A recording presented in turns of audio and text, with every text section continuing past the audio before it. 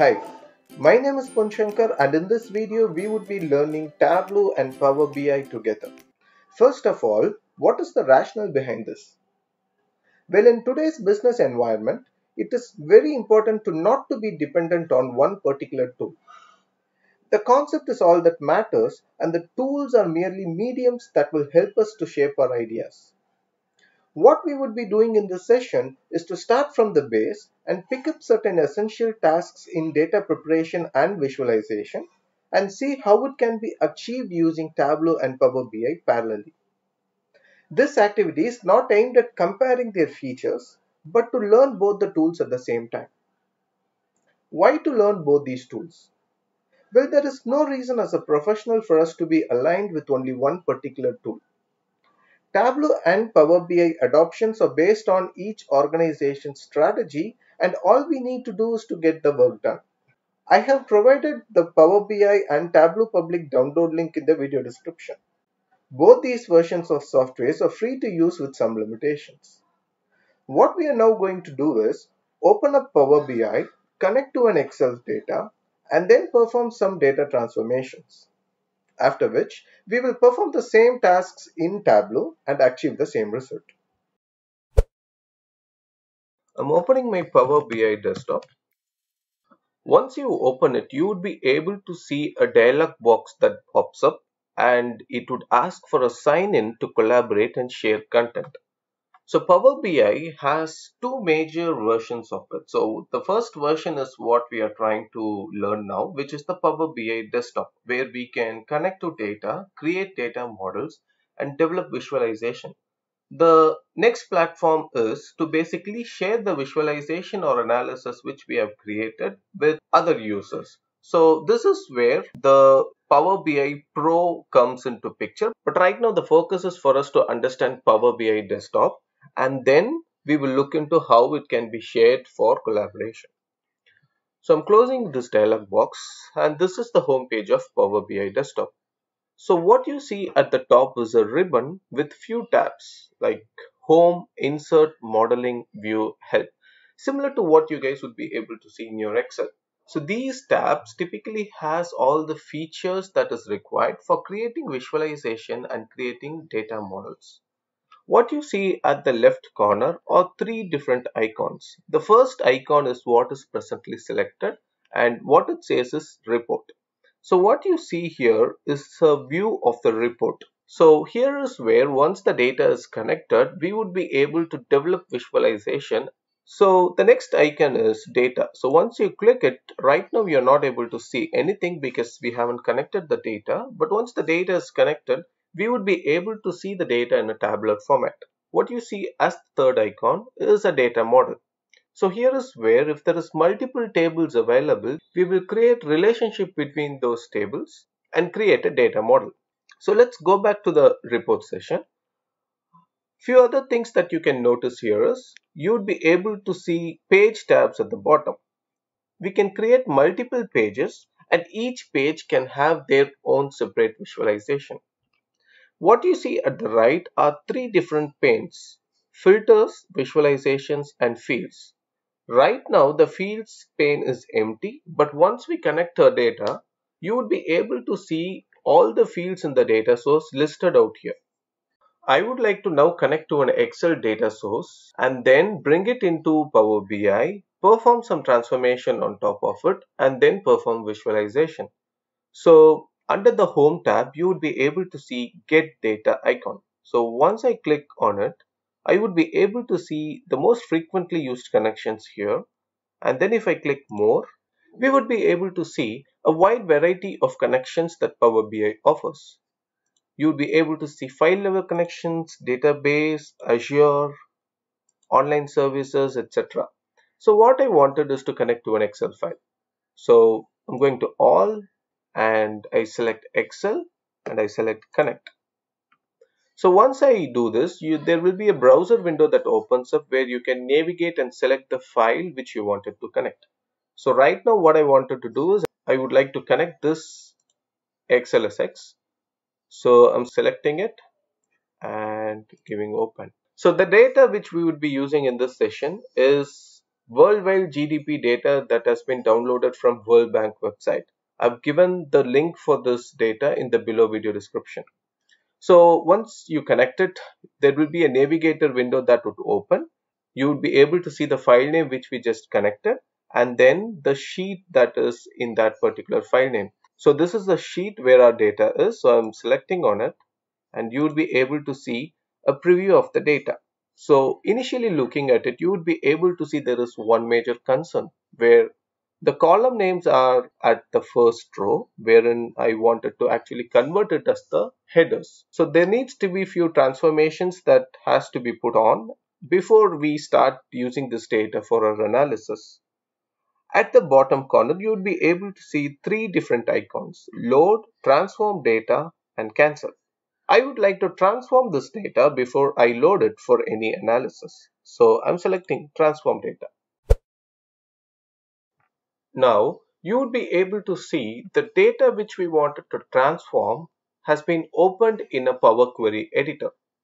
What you see at the top are basically ribbons with tabs like what we have in Excel. Tabs like Home, Transform, Add Column, View, Tools, Help. All these tabs has features that allows us to make data manipulation and changes easy in this particular window. Are basically the data that is represented as queries. And what you see at the right is the properties and applied steps. Applied steps is an important thing for us to notice. The reason is whatever changes we are making in this data, all those steps will be captured here. And it also gives us this cross symbol. Whenever there is an action that is done and you would like to revoke it, you can select this cross symbol and the action will be revoked.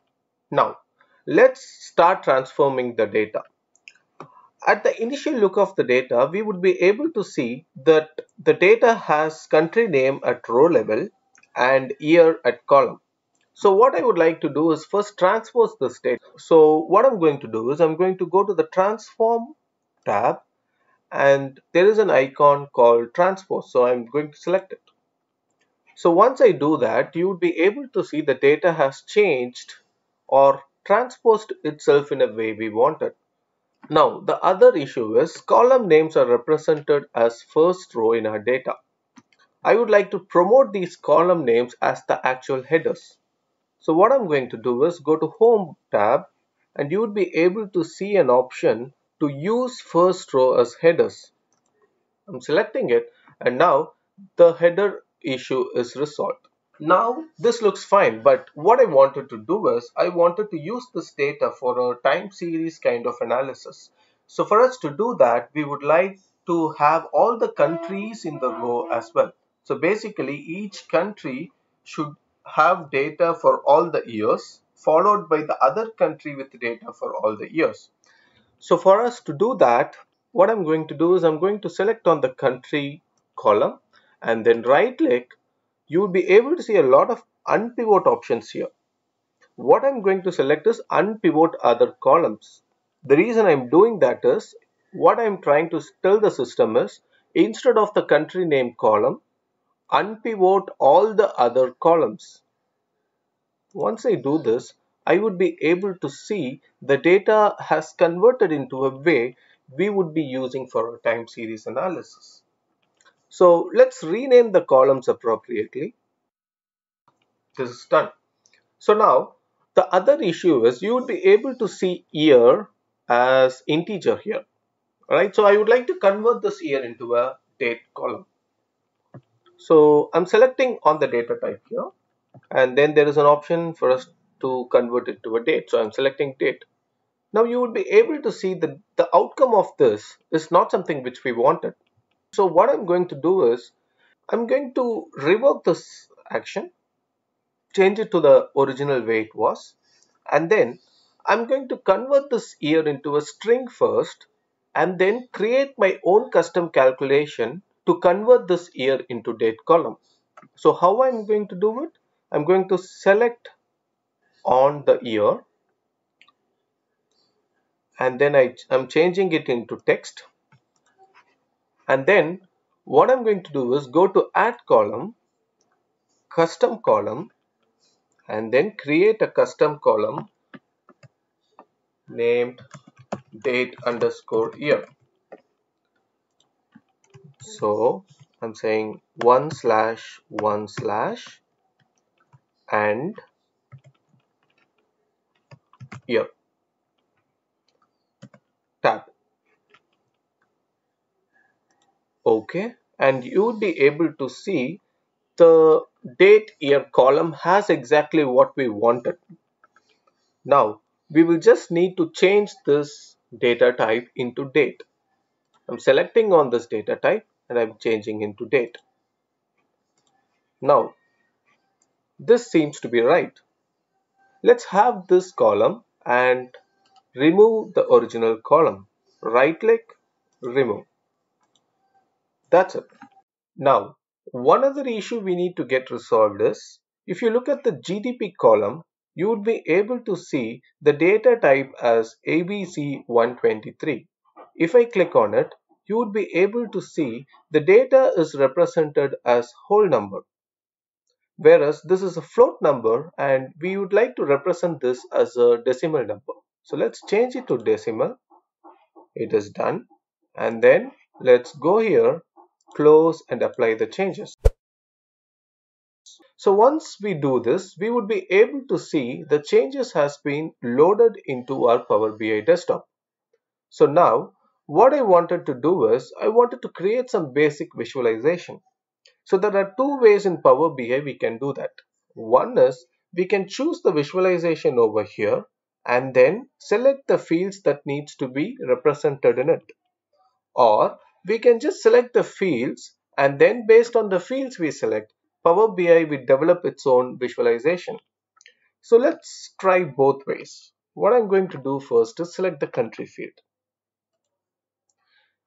So once I select this, you would be able to see a map with all the countries plotted. And then if I select GDP, you would be able to see all the GDP numbers plotted against their respective country locations. Now, if you remember the data we have is for all the countries in the world from 2000 to 2019. So what you would see here is probably an aggregate of different years. So I would like to filter it out and look for only 2019. So how do I do it? I have a year field here. So let's go to the three dots that's out here for more options and then add to filter.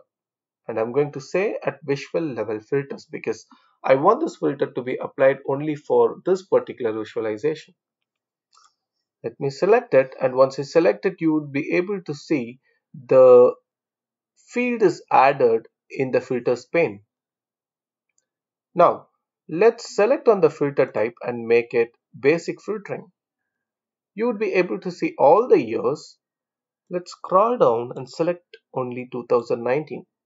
Now the representation is only for 2019, but still there is not much clarity out of this map. So what I'm going to do is I'm going to select it, press delete, and then I'm going to create a bar graph. I'm going to try and see a different graph that could help this to be represented in a better way. So I'm selecting the bar graph first, selecting country and then GDP.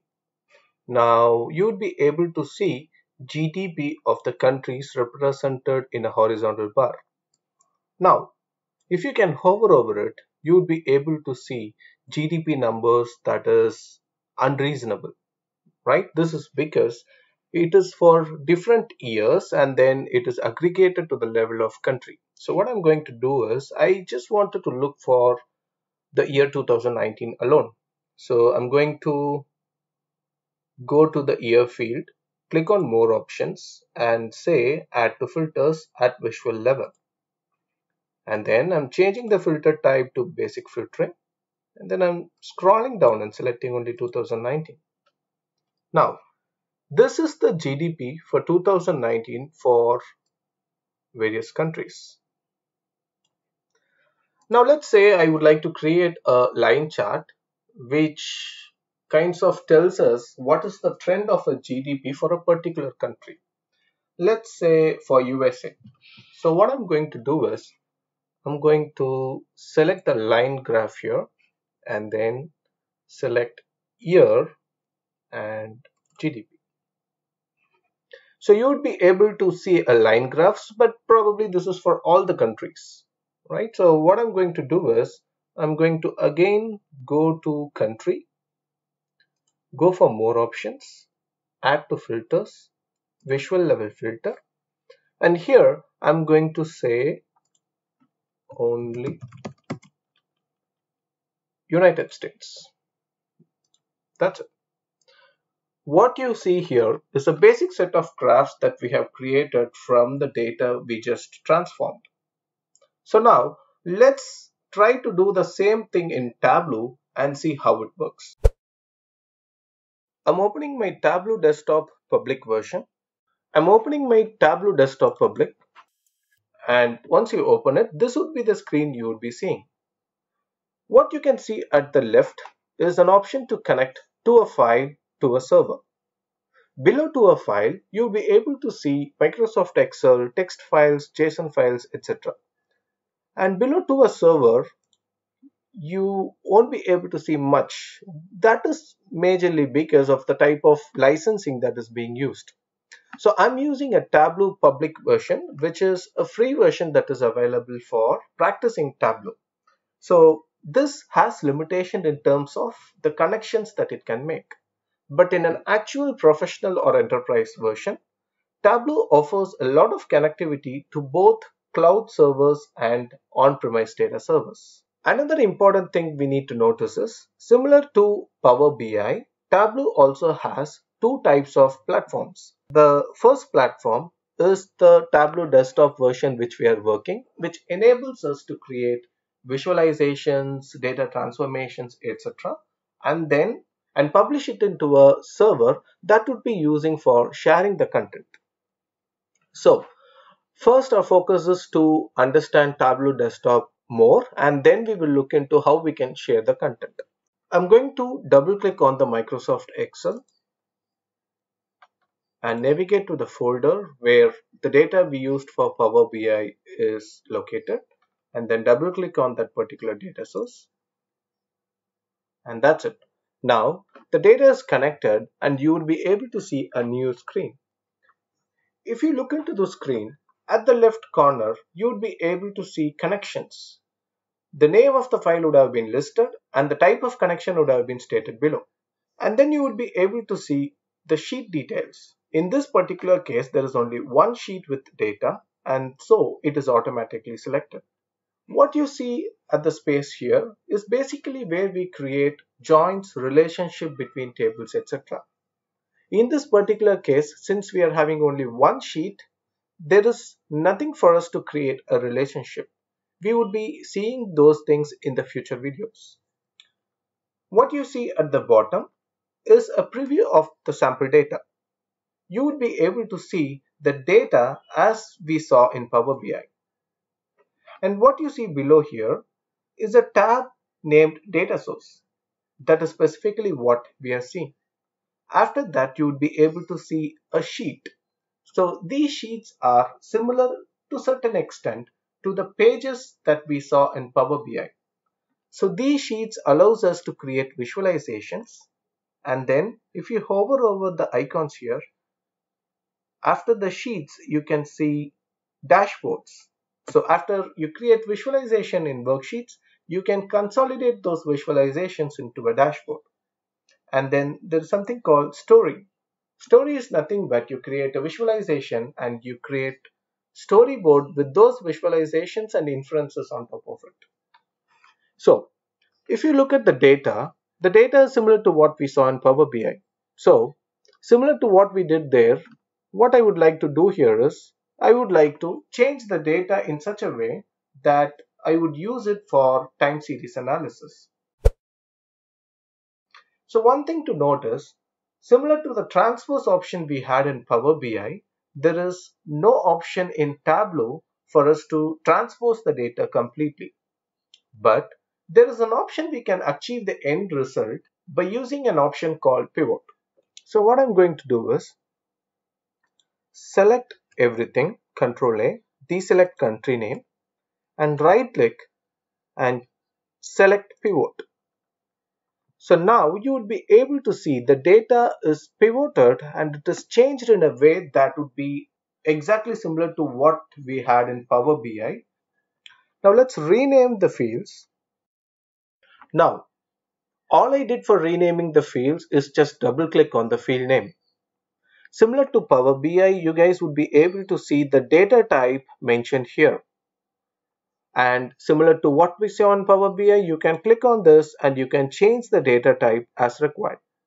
So if you look at the year column is represented as ABC, which is nothing but string. So let's click on it and then let's choose date. So different to Power BI, now we are able to see Tableau is able to change the data type and give us the result as we want it. But let's say for some reason the year is all messed up and then you're not able to get the exact result as we wanted. So let's say Control Z, which is the only way to revoke the action in Tableau. And then let's create a calculated field. Click here, create calculated field, and let's say date of year.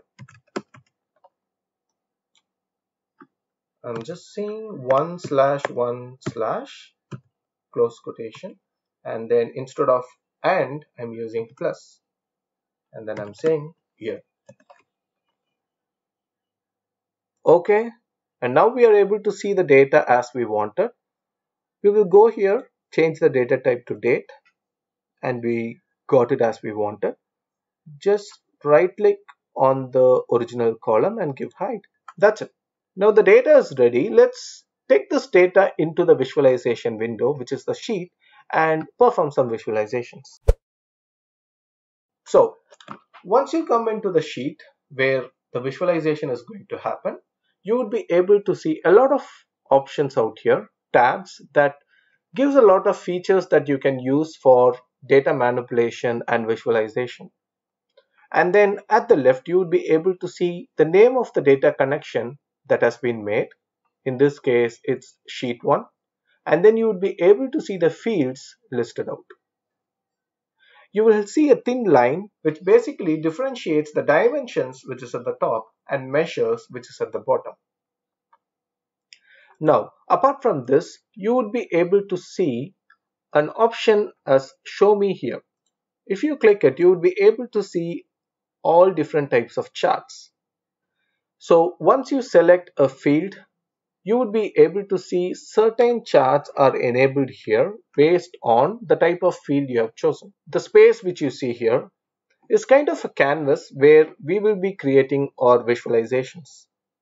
What you see above it are columns and rows. These are basically shelves that will allow the visualization to change as per the manipulations we make.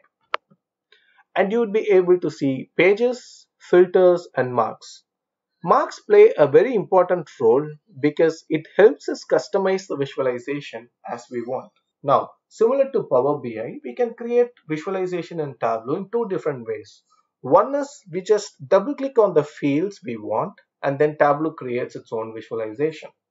The other way is we select the fields, we go to show me, and we would be able to select one visualization among the options available there. Now let's try both the things. Let's double click on country name. We would be able to see all the countries are plotted, and then let's double click on GDP. We would be able to see the GDP numbers are plotted against each country location. Now let's say I would like to see the GDP for countries only for 2019 and not an aggregate of it like what we see, because it's totally unreasonable. So I'm going to drag country name. I'm going to drag date underscore year into filters. So when I do that, it will ask at what level of detail would I like to filter. So I'm going to say years. And I'm choosing 2019. Okay. So this is the visualization. that represents GDP for all country names for 2019. Now let's say how we can see this as a filter. Let's click here, show filter, and you will be able to see the filter here. Now this is fine, but I don't think like this is something that represents meaningful information. So let's make this visualization a little more basic level. Let's remove this by clicking the cross button here. So one major difference is in Power BI, in the pages that was at the bottom, we would be able to create multiple visualization in a single page. But in Tableau, we would be able to create only one visualization per sheet. So I'm going to select country name. I'm going to press my control key and then select GDP.